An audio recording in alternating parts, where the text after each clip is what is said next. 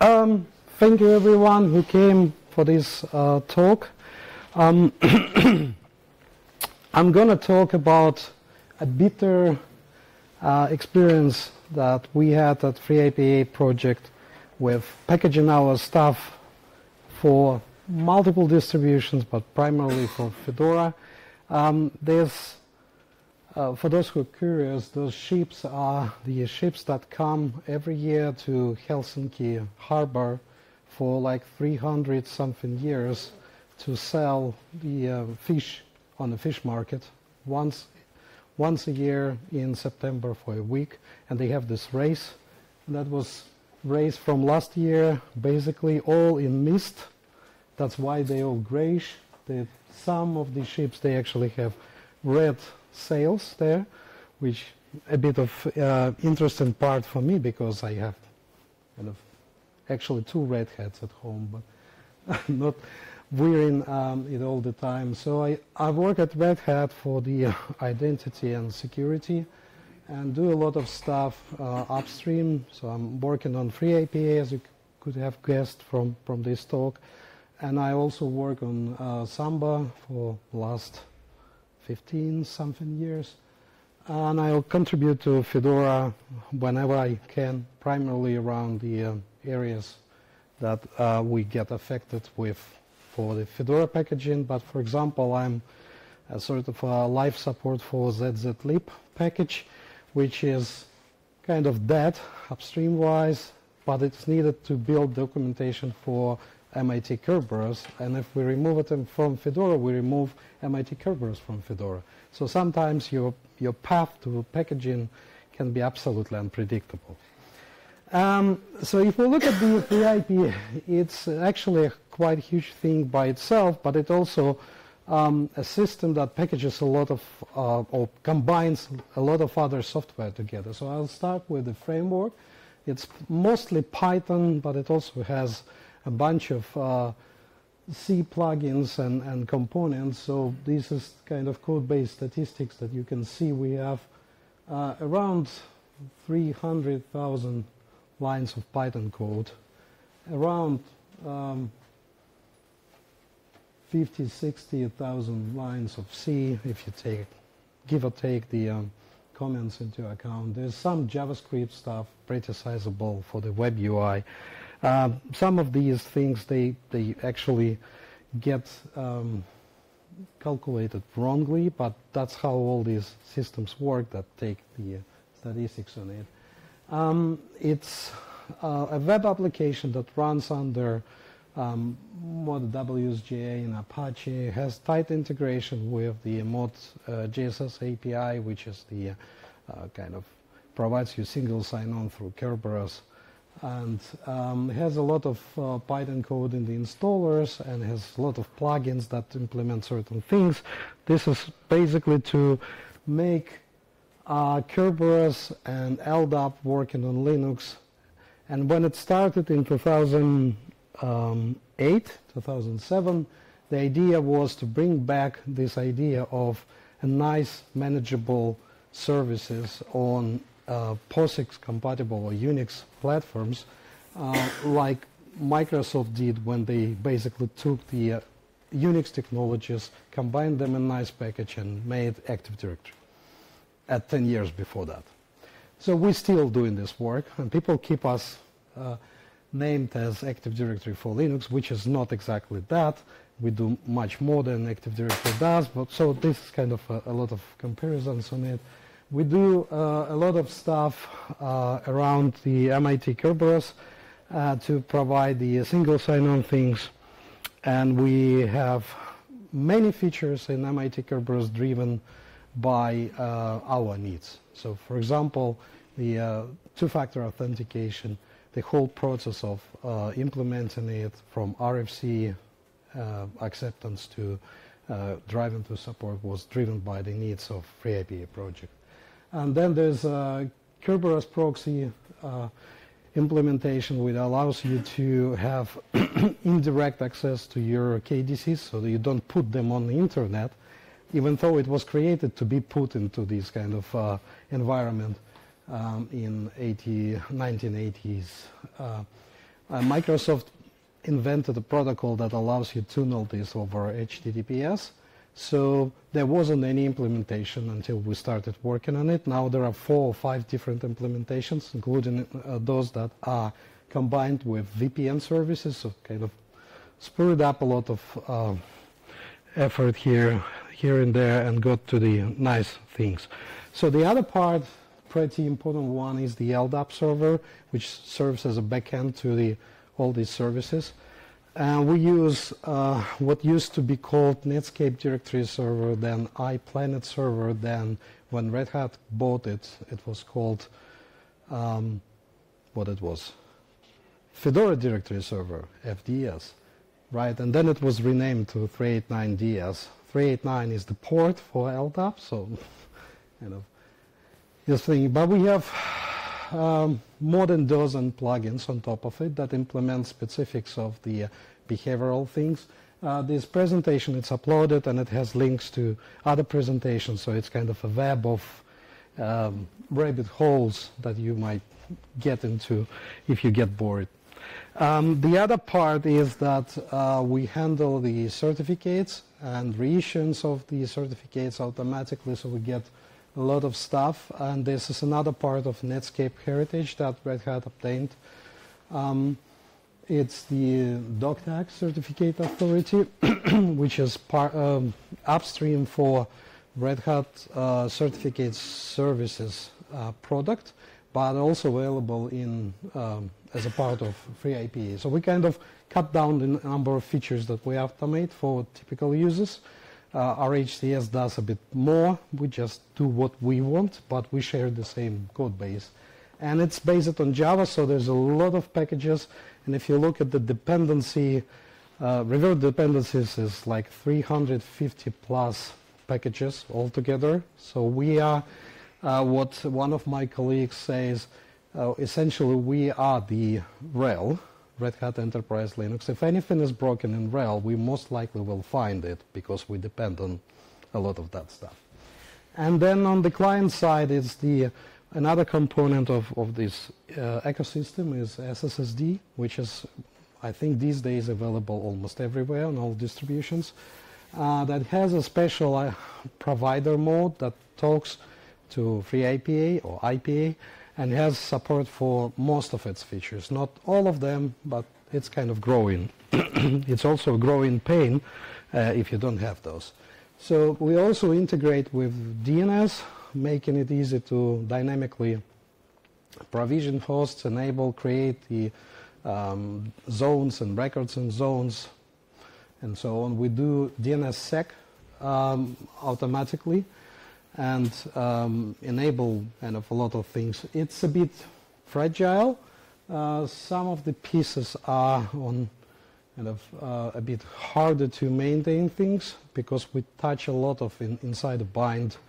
Bind doesn't have really a good pluggable API, so we have to kind of play Frankenstein-style operations to get it working. Surprisingly, it works pretty well for most use cases, and this binding the LDAP is the backend to look up the data in LDAP. So we had interesting case once where some guys took the binding DB LDAP, compiled it with bind on Solaris, and used that to load the zones that they had. They had something like 30,000 zones with sizable amount of hosts per zones to compare how this would work with like a typical flat file-based thing, and apparently this scaled much better in the environment. So the difference was like hundreds of times in the performance. Then we integrate with Samba to get the Active Directory things, and extensively use some Python bindings to provide this integration because we have Python stuff there inside. So from some real-world examples, GNOME runs its account system. So account.gnome.org actually runs FreeIPA web interface for all GNOME participants. Fedora project infrastructure has integration within itself with IPA. It doesn't show you this thing externally, but you're required to use Kerberos authentication to some services, and that's exactly where we are. And then Red Hat IT runs a modernization project since like 2015, so 2016 they actually started to deploy it. And last year at FOSDEM there was a report on that one. It's linked from here. On the distributions level, so we have more or less full support for both server and client side from Fedora, RHEL, CentOS, and Alt Linux. The full server support is a bit interesting thing, and I will go into details just in a few minutes. Because IPA is not a single server, you could run it as a single server, but you actually can scale horizontally by replicating all this data, and you can split them in sites, put in different locations, and so on. It becomes quite harder to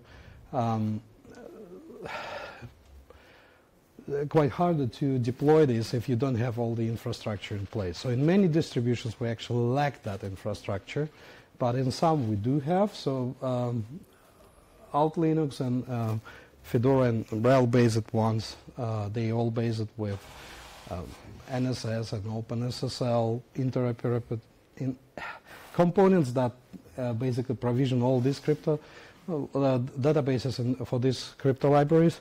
So we can do that stuff. In other distributions we are a bit troubled. And on Debian, for example, in derivatives, the client support mostly there, so it includes SSSD and components that need to provision the IPA client. But on the server side, for a long time it was a bitter taste. On the other distributions, it's even more complicated. So Arch Linux doesn't have any packaging for the server. They had packaging for the client that got broke.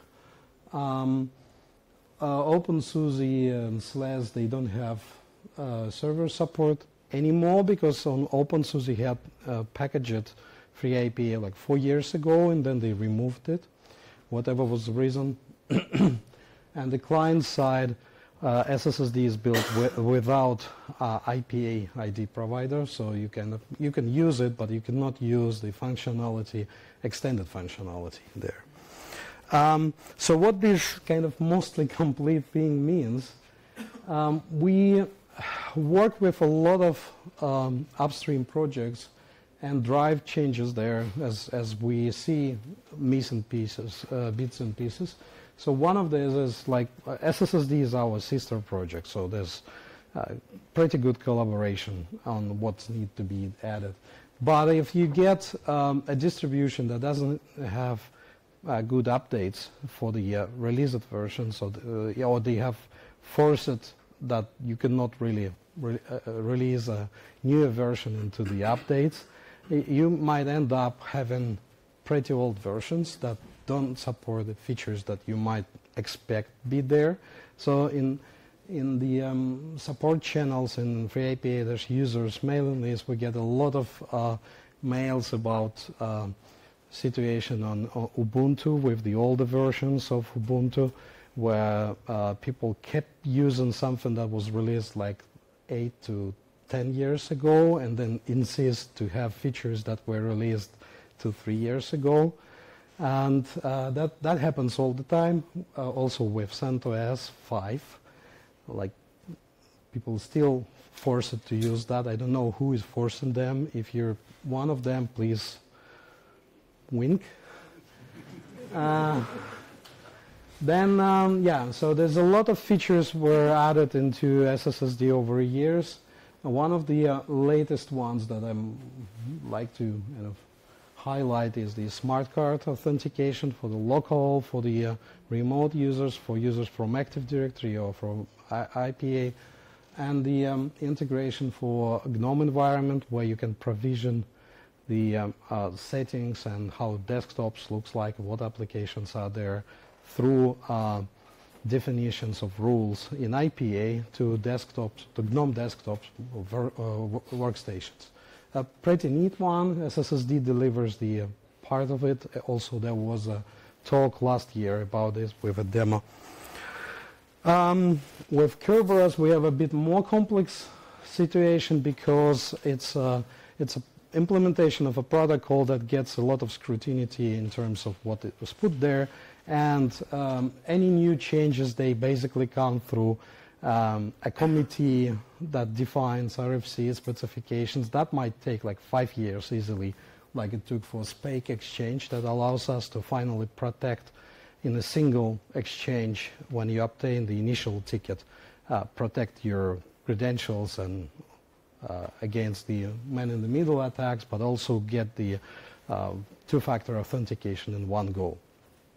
And we got certain APIs and plugins extended in MIT Kerberos because we saw a need for that for enterprise environments. One of them is, for example, certificate mapping.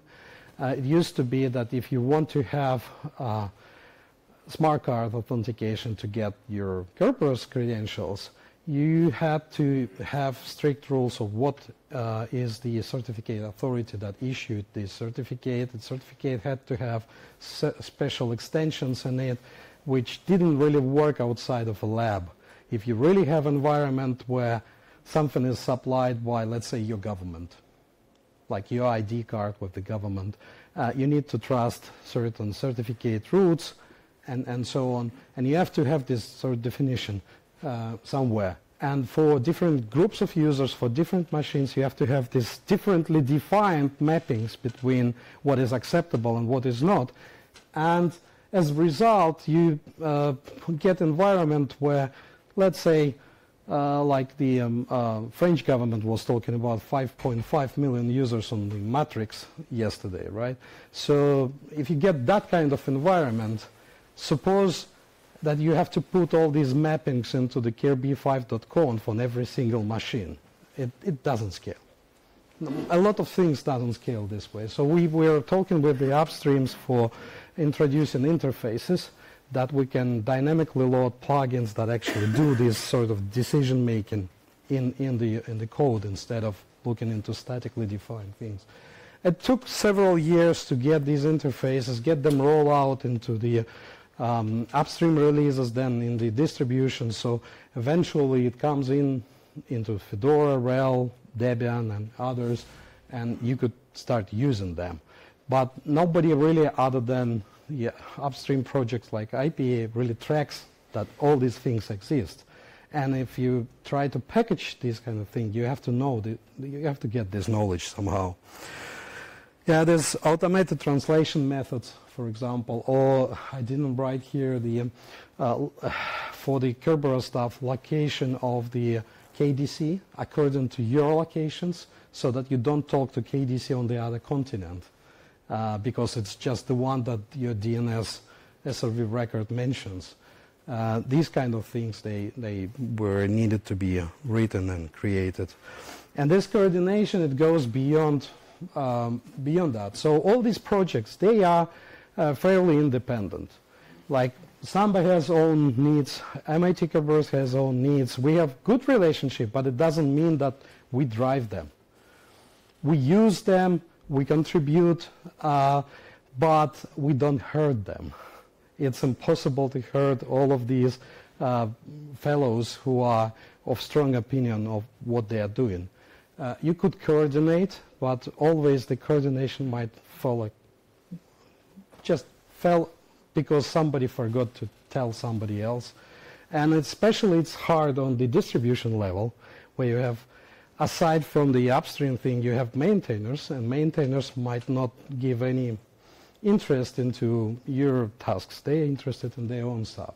So a typical example that Samba often updates its own libraries, and these libraries, they have own requirements. So backporting all this stuff might break the versions of Samba that are in the backports, on all the release distributions, you could do all this stuff, but it's a snowflake that turns into Blizzard quite easily. Well, I'm from Finland, so for me Blizzard is a kind of a living creature. I escaped one when I came here. It's still there. Yeah, but really dependency chain reaction for these changes limits us from, well, us as upstream plus all maintainers on all distributions from being flexible here. So we rely, as I said, on MIT Kerberos. We do code level dependencies, and the thing is, while Kerberos is a protocol kind of interoperable, you cannot really do this interoperability on the single host. There's simply, it's not designed that you can compile against MIT Kerberos and load Heimdall implementation of the same library. It just might crash application, might not, typically crashes. And depending on how far in the process you are, you might get spectacular crashes. So, and also there are features that don't fully match. You get the things like two-factor authentication, which might differ between implementations. You get support for credential caches that exist in one implementation, not the other. So, for example, Heimdall doesn't know anything about keyring, kernel keyring-based credential caches. And for a long time, MIT Kerberos didn't know about the KCM protocol for the remote credential cache management that Heimdall invented. So it was kind of a game where you really cannot combine things. You could interoperate on the network, but not really on all things. On the Debian, for example, Samba is packaged with Heimdall. So it's compiled against Heimdall because Debian wants to provide Samba AD DC. And we spent 7 years, Samba upstream, to do the MIT Kerberos-based Samba AD build. So it's extremely hard work. And we packaged that in Fedora now, so we don't need to have Heimdall in Fedora, and we can build everything from one source. But Debian still doesn't build MIT version. And frankly, it's not completed yet. There's some pieces that's still missing. We still need to complete them and then switch off the Heimdall support in Samba, because it's also quite costly to support 2 code bases. And yeah, we do have things in IPA that extend Samba. So you load this IPA SAM driver that queries a LDAP database for all this account information. And you can load that, but because on Debian Samba is compiled against Heimdall, you get symbols crash, and you get structures that basically do not correspond what the code expects. You get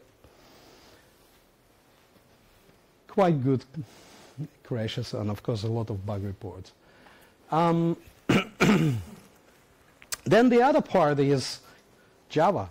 So Dogtag is all Java. Well, it's all Java plus Python plus C and stuff, but it moves slowly because the primary use of that code base is something that is heavily regulated. So if you do Red Hat certificate server deployment, you expect that this will be a certificate authority for some big organization, which is somewhere in the bunker, under the ground and so on, so protected with probably less moving parts there, so they don't really jump around and implement all the new features. Like JDK 11 was released last year, right, in September or so, and so Debian moved on to get this thing, and Dogtag doesn't support it yet.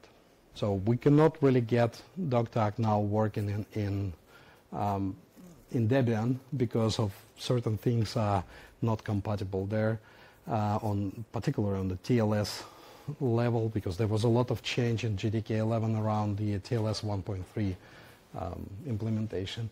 But the other part is that a lot of operations, they assume that you use crypto library called NSS, which is part of Mozilla and Firefox things. Firefox, people think that this library is within the Firefox, right? So it's not really a shared library. But a long time ago, Red Hat did standardize on NSS for crypto operations. We thought that we will convert the world to use NSS. It didn't happen, so nowadays whoever uses what they want, they use it, and we try to get the other side of it, which is certification for governmental use, kind of spread out for NSS at least and the OpenSSL. But Dogtag depends on NSS a lot and expects certain things to work there for PKCS 11 modules, for hardware, crypto modules, and so on.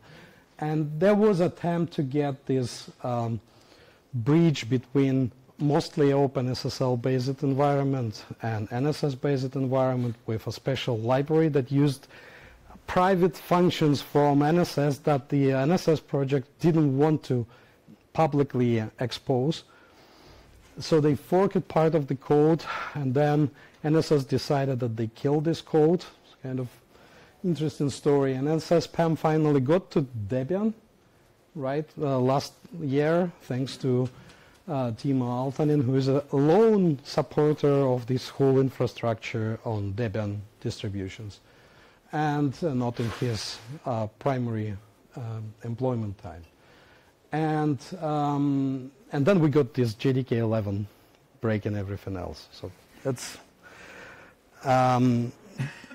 one of the stories that kind of sounds quite bad for Debian users. And then the other part is that we get a lot of to coordinate system services. So you have to run MIT Kerberos, you have to run in some environments Samba and LDAP and all these things together. We depend on systemd for doing a lot of these things, like socket activation for two-factor authentication, because that's sort of a thing that gets activated automatically from the Kerberos KDC when there is a request coming in, and otherwise it's shut down. And there is an abstraction layer for doing all these configuration file changes if needed. For example, for all the RHEL versions, there's auth config, and then there was a change for providing auth select in Fedora, so we had to adopt. On the other distributions, somebody has to write this code. So there was an attempt to write recently for Debian, so we get a bit of movement for how PAM and NSS configs are, NS switch configs are written down there. And Arch Linux, for example, they have a downstream patch that doesn't apply anymore. They never submitted it upstream. Don't know why. We basically would like everyone to work upstream, but kind of if it's requires changes in the distribution, we are not at the position who have to do this work. Okay, so now I'm coming to the actual thing that happened in Fedora, and it's a pretty interesting thing because it's collaboration between multiple distributions. While it's benefiting Fedora here and FreeIPA, it came originally from SUSE. So we get on one side, on upstream FreeIPA, we have a continuous integration system that's put in use for every single pull request. It's running VMs in OpenStack environment, so runs them in parallel, whatever we have kind of capacity there, so that you get pull request, you get some tasks. Every test kind of unit gets deploying a server, deploying replica, deploying clients, doing some operations that's specific to the test, then tearing this apart, then doing all the other things. In total, there are like 55 test suites for each pull request. And you can run maybe 5-6 pull requests in parallel at the same time at our current capacity. And it's roughly 2 hours of the wall clock, so you have to wait, but you have to wait anyway in any of those cases. Then on the other side, we have nightly runs. So we take whatever is in the Git master or a specific branch. We have this for several branches. And run this against Fedora version that is released, and roughly once a month we update the images so that we include something that was in updates by that time, or when we know that there's some problem fixed. And in total, it's about twice of those test suites. So we get around 700, 800 individual tests executed. It's pretty large, so if you kind of take them sequentially, that's not really nightly. I tried to find a planet or a dwarf or asteroid that has the same rotational period like this 60 hours or so. There's none in this system. So then I started looking around what it's exactly, and it's parallelized is around 8 hours. So that goes into nightly, right? Unfortunately, we have a team that spans from Australia to Brasilia, the other way around. And that means that we have people working almost all the time.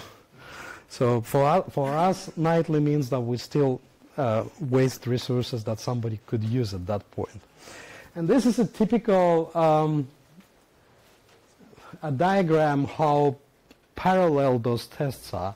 The interesting part here is that there are few tests that run 2.5 hours long, and they are pretty heavy ones. So in the middle, closer to the lower part, there's this lone big line. That's a DNSSEC test that does a lot of things like enrolling, creating a zone with DNSSEC, signing it up, then trying to get the renewals for the for the signatures there, going back in time, going forth in time, all these things. That's why it takes also a lot of time there. The shortest line, second from bottom, is actually build. So build is small, right? The real thing is huge. The deployment is about the same time as the build, so you get like 5-6 minutes to deploy the full single system, and then you start doing the actual tests. And then we get to Fedora. So we do the integration at the update submission time. So with Fedora, the concept is that you first build packages, and then you combine an update request that goes against particular distribution version. And at that point, when this update request is submitted, you get the bunch of tests, or bunch of messages actually on Fedora messaging bus that somebody listens to. At least I hope somebody. I get them on IRC from the Fedora bot. But there are other bots that are listening for this. And one of the bots is actually running OpenKA set of tests. And OpenKA will be described by the next presentation. So if you're interested, you can look at that. And OpenKA was created by OpenSUSE. And it's a nice thing that allows you to get a lot of interesting things with the distribution. It starts with a bare metal, and you can program everything there. So we get a lot of things. Some of them I didn't write this here kind of in detail, but the tests we run are typical tests like deploy one instance of IPA server, one client, try to create some records there, some administrative tasks, and then try to use that. And we have tasks that actually imitate the full use of it, like full desktop experience, where you have the server, you have a client that's enrolled to that server, and then you get a human logging into that system through GDM, so the graphical environment, supposedly getting Kerberos ticket at this point. So you launch Firefox, you do single sign-on into the site, into IPA management console, and then see what you do there. And OpenQA automates checking that things are done right. So you do the operations that are actually there. And we also do the upgrades. So the upgrades is an interesting thing because you can run a server on the previous released Fedora version, then upgrade the server, then enroll a client, which is running on the older version, then upgrade the client and verify that it continues to work. So it's kind of the work that you really need to do for the release engineering. And we do it at every package integration. This is a demo.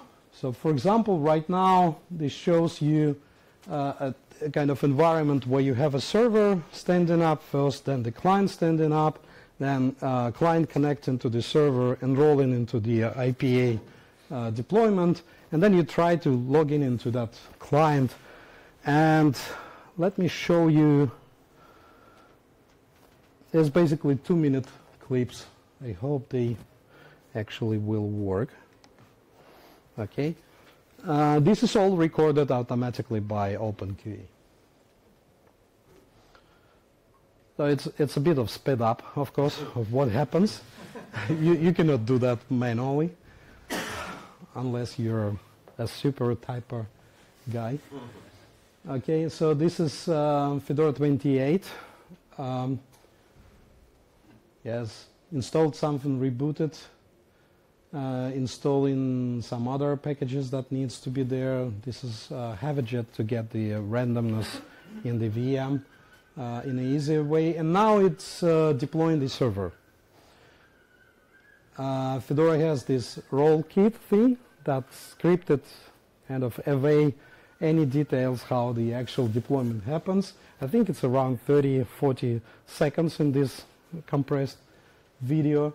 So you'll get something. These are local network within the environment that OpenQA creates, so you don't get there. It's a weird IPv6. Yeah, there's yes, weird IPv6 because there's no IPv6 in that environment. Okay, so now script is finished, but it waits until the whole stuff sort of settles down because services need to start, and I hope. Yeah, we still have like 40 seconds to actually complete this particular scenario. I think there will be like 10 seconds or so after which it starts moving because something happens behind, right? Not visible on the actual console, which is recorded here.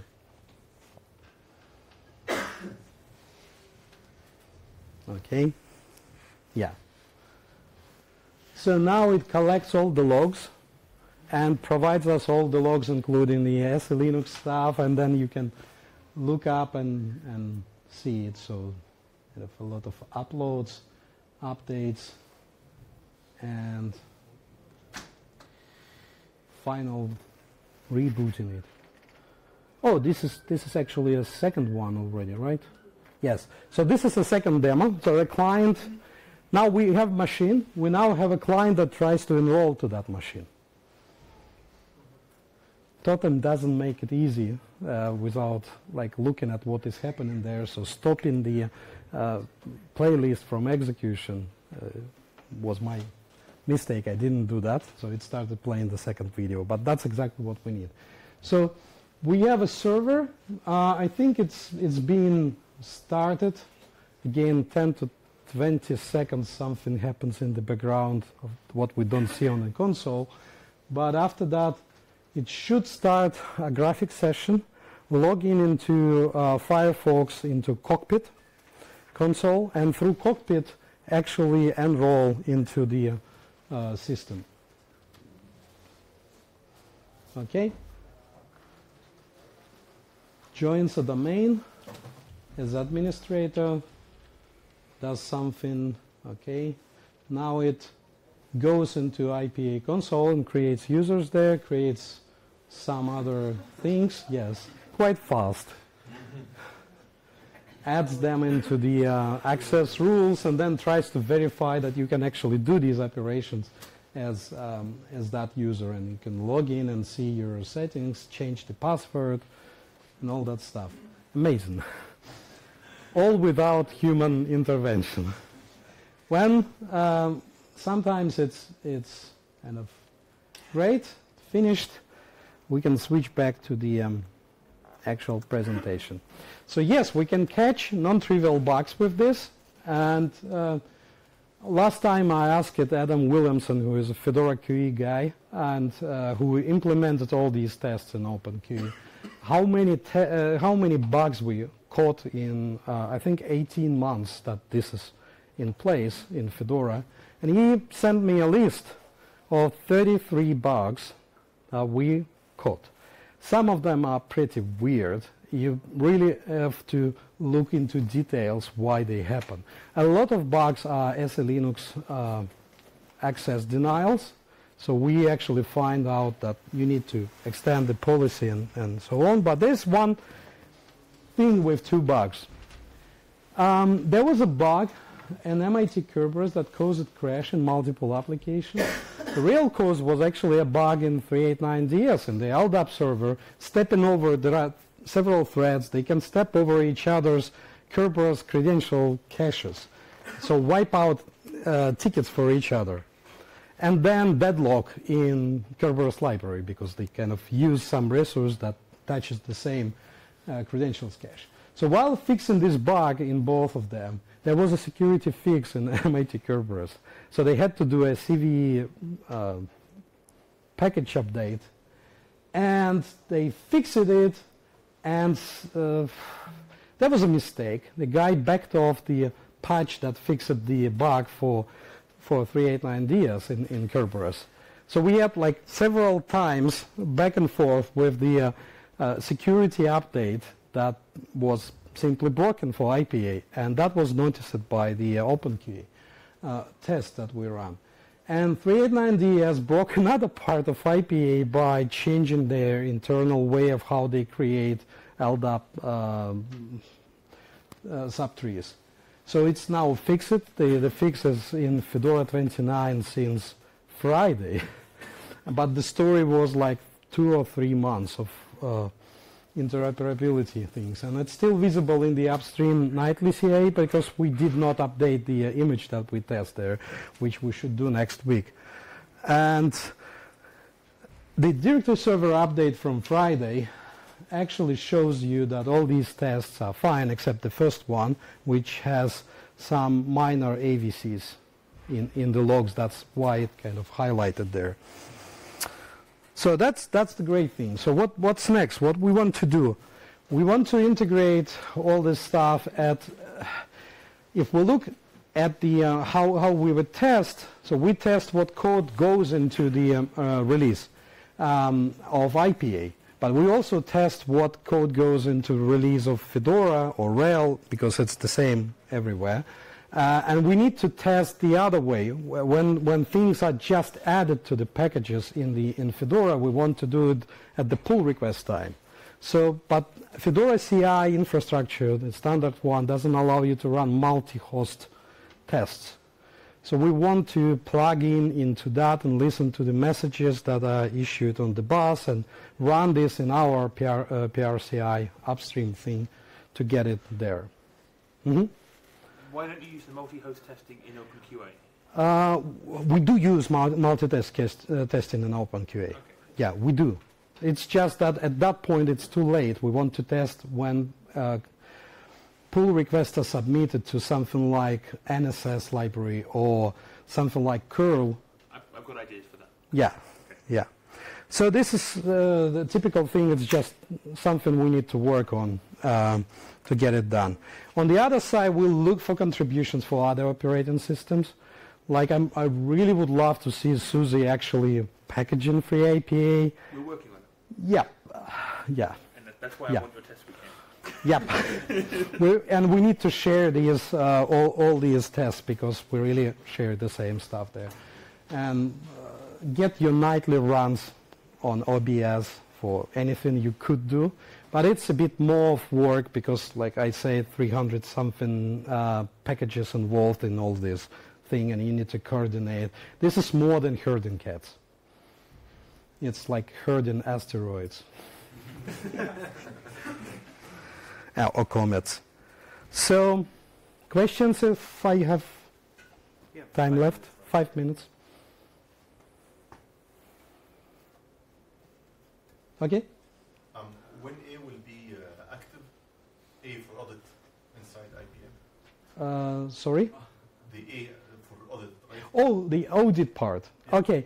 The question is, IPA stands for Identity Policy Audit.